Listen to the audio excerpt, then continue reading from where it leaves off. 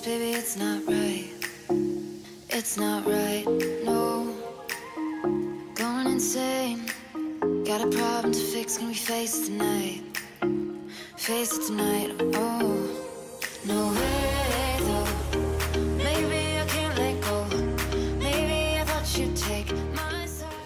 Alright team, well today we're going to be showing you how to build, create and install your PVC rod holders for your caravan. If you're anything like me, you've got young kids and yourself who like to go fishing, and putting those fishing rods somewhere that's out the way and not having to pull them in and out of the tunnel boot and damaging stuff. You just want to put it out the way so it's easy to get to and doesn't impact any other storage areas of your caravan. So today we're going to be putting together this one here. I know a lot of caravan owners do this, so this is just how I'm going to be doing it.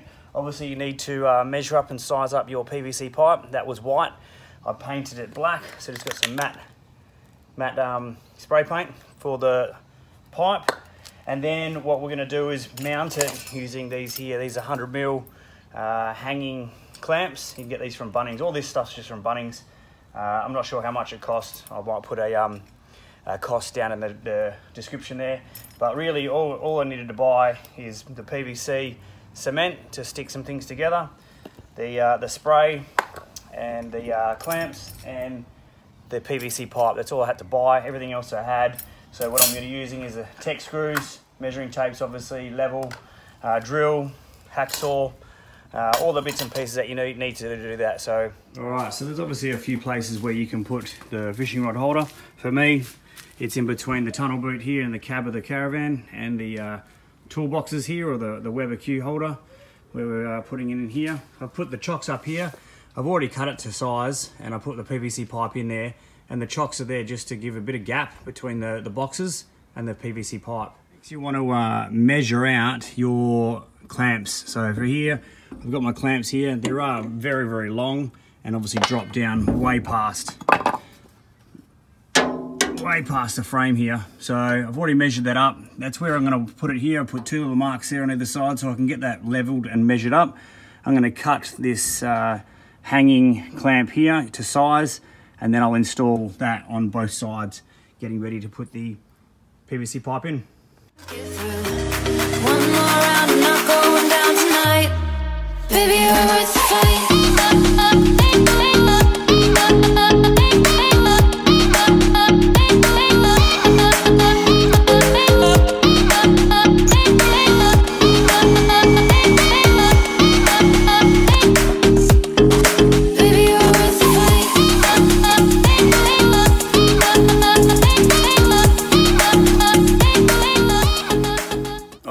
So as you can see, we've put the pipe on the brackets. I've tech screwed the brackets down there on the A-frame, and I'll be siliconing them in so they make sure that no moisture goes in. I'll put the top of the brackets on very, very shortly, but it's all secure, it's in place, it's all measured up, sits in nicely.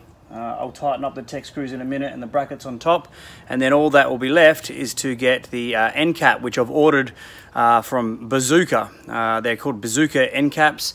Somewhere around this video I'll have a link to where you get them. That way you've got a nice professional end cap. It's lockable rather than just putting a screw makeshift one on.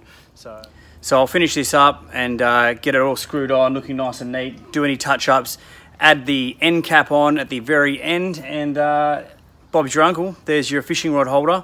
Keeps the tunnel boot free of any loose items and just things that get in and out, and puts this little spot here for the fishing rods, which I'm super excited about. Heading off on a trip real soon, and we'll give it a bit of a test run and see how it goes on the bumpy tracks.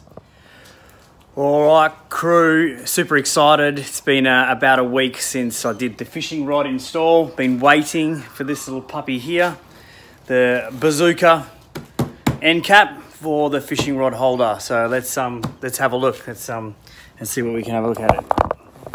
All right, pretty excited. I'll drop some information about where I got it, how much, etc. But we'll open her up. Been waiting a week, but it's all good. Wasn't going anywhere too soon. We're heading off very, very shortly though, so good to get this done and sorted. So let's have a look. A bit of paper, and there we go. Got the KRS Bazooka end cap. It's pretty well made, and it's got the good thing about it. It's got this locking area here. It's already in there, so you can put a lock in there. Make sure it's all secure. Let's have a quick look what else is in there. Oh, look at that! Jelly beans. Hey, jelly beans. See, that's nice of it. Thank you for your support. It's appreciated. Hey, that's cool. That's a nice little touch. Well done. Well done to you guys. Awesome job. All right, so let's go see what this looks like on, hey? All right, let's take a look.